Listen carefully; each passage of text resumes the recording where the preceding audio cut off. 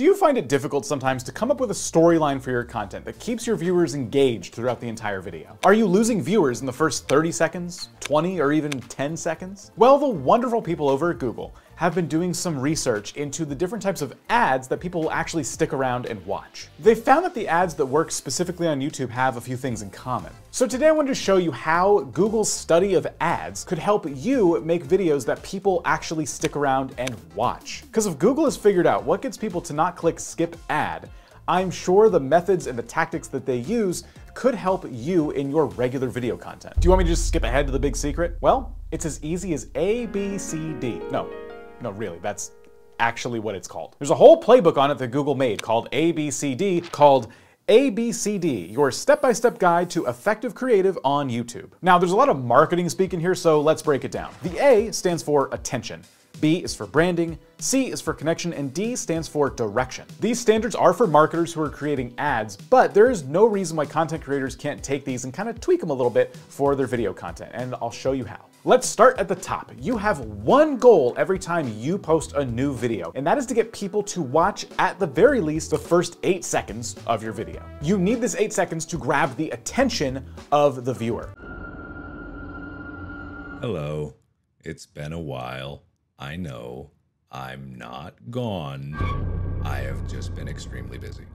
Your intro just needs to really push someone to keep watching, and this is what we call a hook. So how do you create a good hook? Well, there's a number of ways. You could be relatable. Pick at your audience's pain points. Open up with a fascinating fact or ask a question. Whatever you do, raise the curiosity at the beginning of the video and make sure that somewhere in the actual video you deliver on that curiosity. You're basically giving them confirmation after they've clicked on your video in the first few seconds that they are indeed in the right place and they're going to get the value they seek from your content. I'll post a card right now. We actually talk about this in much greater detail, and I encourage you to go watch that video after you're done with this one. Now that you've caught your viewers' attention, it's time to brand the video. A company would use this opportunity to show off the branding in the ad, but you as a creator are going to do this to demonstrate what your channel is all about. You know how some people's brands, when you see their ads, feel kind of sketchy and untrustworthy? Well, this is your opportunity to make sure that you don't come across that way. Your goal here is to just build trust with your audience so they decide to continue watching your video, and not only that, hopefully subscribe. An example of this, by the way, would be, let's say you're a doctor giving medical advice in a video. You might want to lead with that at some point so people know that you have the credibility to be speaking with expertise on the topics you're covering in this video. It also helps here to think of YouTube as a multi-sensory experience for your viewer. Other than the value of the content itself, it's important to keep working on and focusing on things like top quality visuals. Improving your editing style is important, and of course,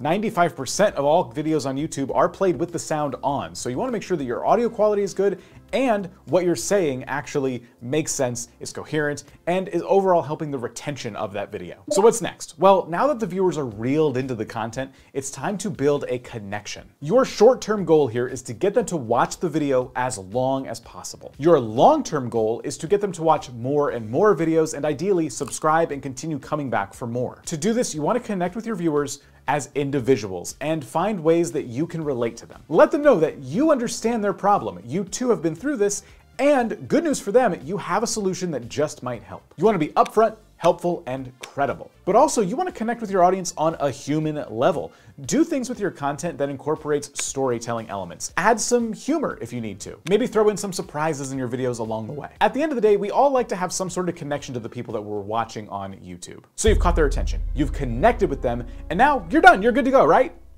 Wrong. The next thing you need to do is give some direction. It's very important to do this to help your viewers understand what they need to do next. What I'm talking about specifically is that next step in getting them to become part of your community. A lot of people ask us, should you be asking viewers to subscribe or hit the like button or leave a comment? And the answer to all of those questions would be, yeah. I wouldn't overdo it, but in every video, you should ask something of them because it's likely that people who enjoyed the content are willing to engage in that way simply by being reminded to do so. Something you'll see us do here at vidIQ a lot is use this opportunity to direct people to another video using an end screen. We like doing this because it creates kind of a binge session. People watch multiple videos at one time, and you don't really need to ask them to subscribe at that point because they're probably pretty invested after they've watched their second or third video. Our goal here is to get them to stay on the channel, so we show them more videos similar to the one they've just watched, and hopefully they'll enjoy. Highlighting where you want your viewers to go next is super important when you're trying to get more subscribers and more views. Just to prove my point, why don't you go to this video next? It'll help you understand a key metric that's going to tell you exactly where your viewers are spending the most time on your channel.